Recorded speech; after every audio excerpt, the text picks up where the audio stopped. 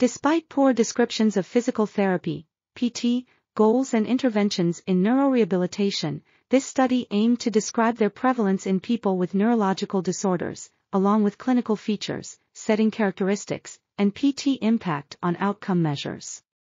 A multicenter longitudinal observational study was conducted in Italy, involving hospitals and rehabilitation centers, recruiting 192 participants with stroke, multiple sclerosis, and Parkinson's disease who underwent PT sessions foreseen by the national healthcare system.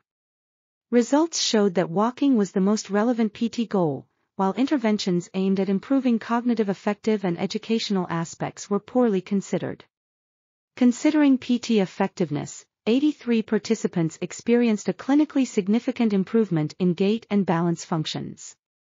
This article was authored by Thomas Bowman, Fabiola, Giovanna, Mestanza, Mattos, Silvia, Salvalaggio, and others. We are article.tv, links in the description below.